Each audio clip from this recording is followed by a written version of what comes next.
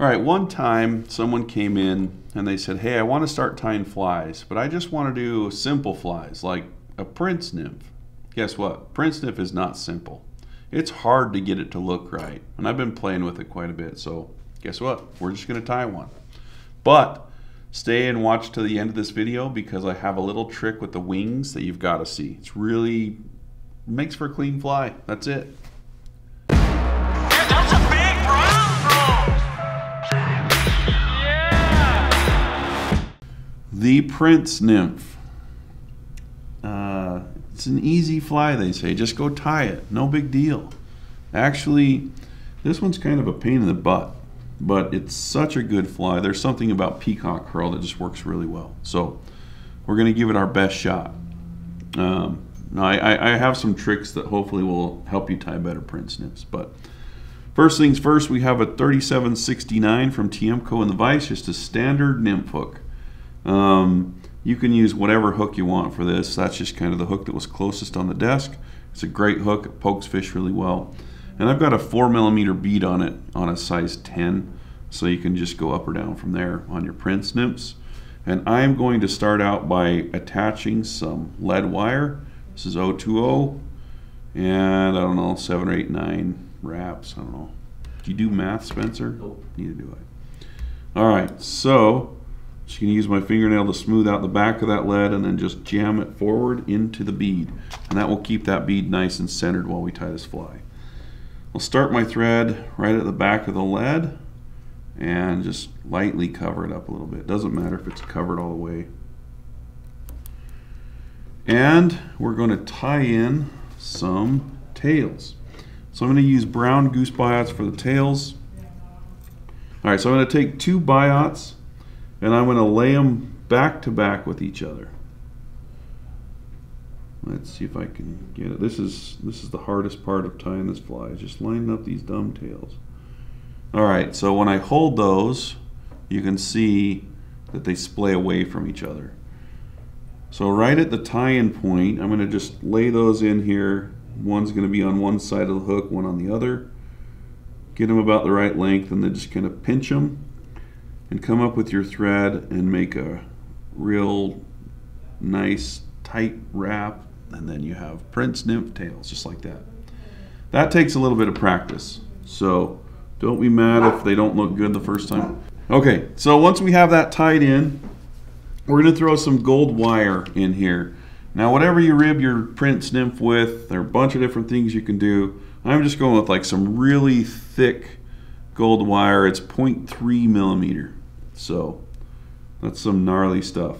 I'm going to stick it in right here, right where my lead finishes, and wrap it back to the start of the tails. The reason I do that is because if I put it over the lead, it creates a little bit of bulk. So I don't like to do that. I'm just going to use my thread to build up a little bit of a body. I just kind of want to smooth off the lead here. With peacock curl, you kind of want to shape the body underneath before you wrap that in. So that looks pretty good. It doesn't have to be perfect. It doesn't have to be completely smooth like a copper john. But here's my peacock eye. I'm going to peel off about 4 fibers from right here, right before the eye really gets going.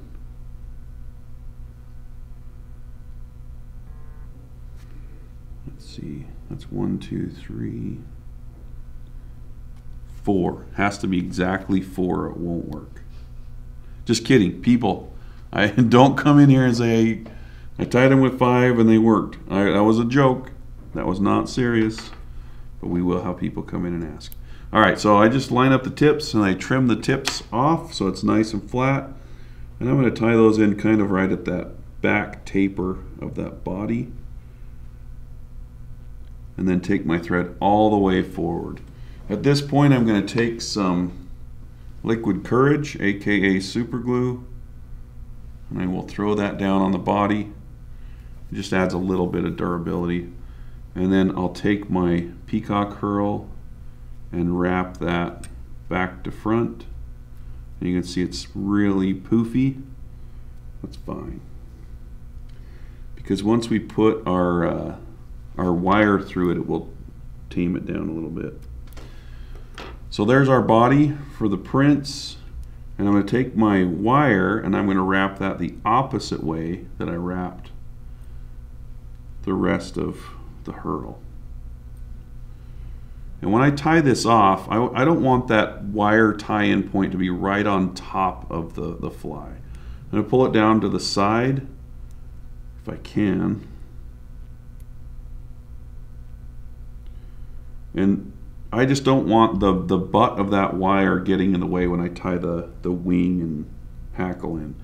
So the best way to do that is the wire came over this way. I'm going to bend it, after it's tied in, bend it right up against where it was without a ton of pressure. So I'm just kind of giving that the old 180, and then that creates a crease, and I should be able to helicopter that right off. A little more helicoptering than I want, but it worked. All right, from here we're going to throw some hackle on it. So just choose whatever hackle you got. I've got this kind of furnace-y looking hackle. I don't even know what color it is or where it came from, but just find a hen hackle and work with it. So I've got the hackle about like that. I'm going to trim off or pull off a bunch of the stuff till I get to the sweet spot. Okay, I'm just going to take that hackle and I'm going to tie it in right behind the bead.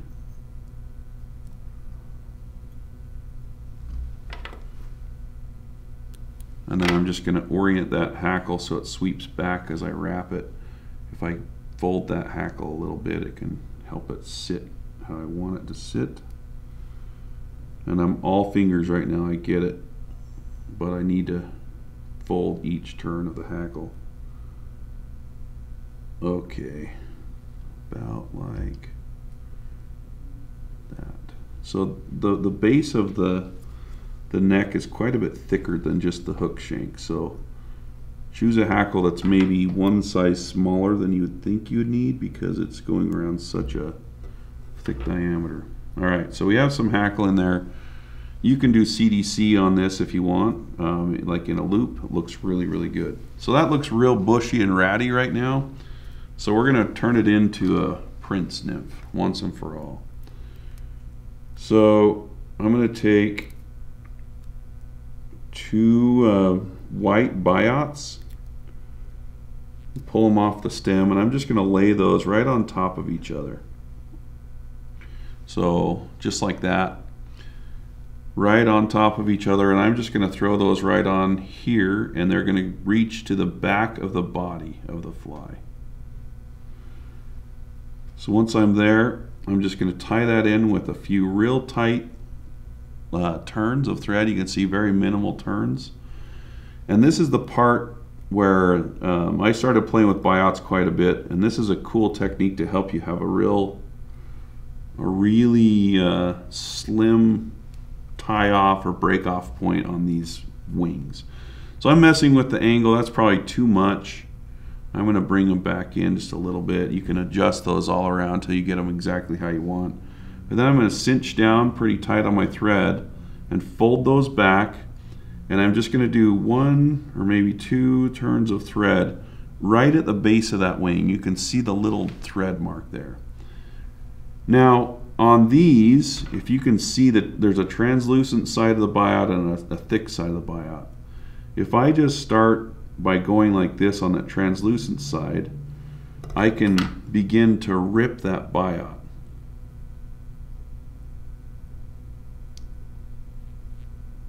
Once I get it to tear, it will tear all the way along that thread line and create a really clean tie-off point. Do that with both sides.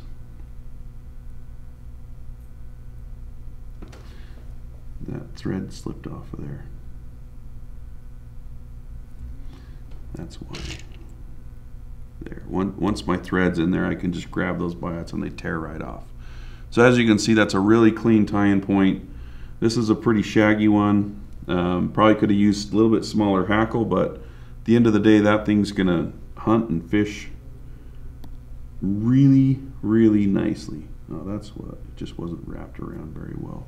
All right, once I'm here, I just throw a little whip finish on here, and we're good to go. So that's a pretty heavy Prince Nymph, super effective fly.